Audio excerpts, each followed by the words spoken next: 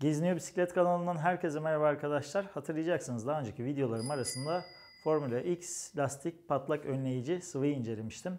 Bu hafta yine Amerika'nın meşhur patlak önleyici sıvı markalarından bir tanesi olan Slime'ı inceliyorum.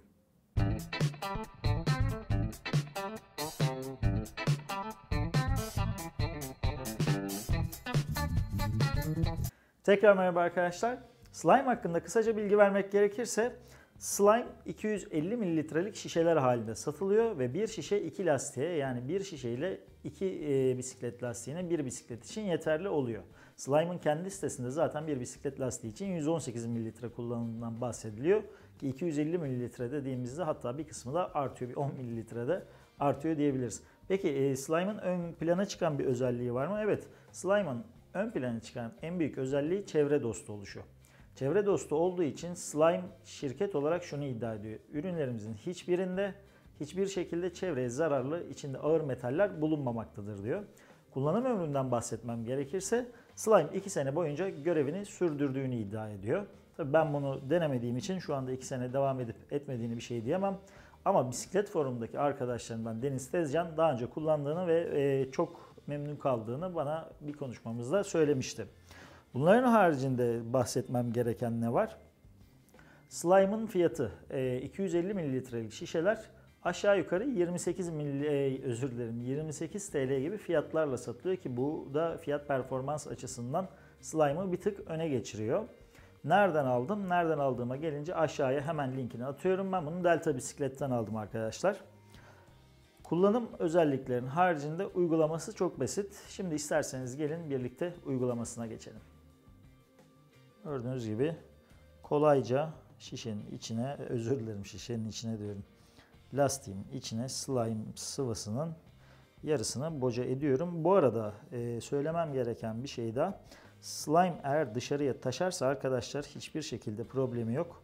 Suyla kolayca, basit bir şekilde temizlenebiliyor. Gördüğünüz üzere arkadaşlar slime'ı iç lastiğime çok kolay bir şekilde doldurdum. Doldurduktan sonra elimle, zaten şu an sesten duyuyor olmanız lazım, şu şekilde yayılması için birazcık iç lastiğin içinde öteliyorum. Bu arada en önemli bilgilerden bir tanesi, slime lastik durur haldeyken çalışmıyor arkadaşlar. Slime'ın görevini yapabilmesi için hareket halinde olmanız lazım. Şimdi en zevkli kısma geliyoruz. Şimdi testine geçeceğiz. Hadi bakalım şimdi birlikte gelin slime ne kadar işe yarıyormuş hep beraber görelim. Gördüğünüz üzere arkadaşlar tekerimin üstüne 3 adet çivi çaktım. Bu çivileri çıkardığımda, tekerimi çevirdiğimde, yani tekerim hareket ederken slime'ın görevini tamamlayıp deliği doldurarak lastiğin basınç kaybetmesini önlemesi gerekiyor. Şimdi bunu birlikte deniyoruz. İlk çiviyi çıkartıp tekerimi çeviriyorum. Evet. Gördüğünüz gibi arkadaşlar tekerim şu anda dönüyor. Slime şu anda, sesi muhtemelen duydunuz. Slime şu anda tekerim dönerken slime sizin de duyduğunuz üzere deliği doldurarak şöyle bir yama oluşturdu.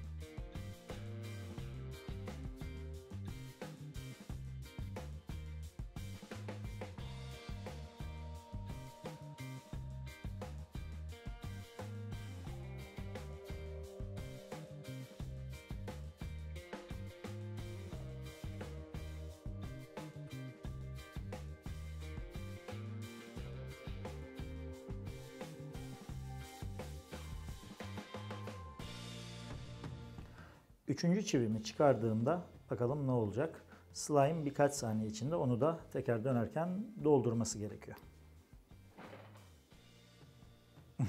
İlginç bir şey oldu arkadaşlar. Slime şu anda tekerimin lastiği şişik olmasına rağmen çıkartmamla deliği kendiliğinden doldurdu. Sanırım orada slime birikmesi vardı. O yüzden hiç tekeri çevirmeme gerek kalmadı.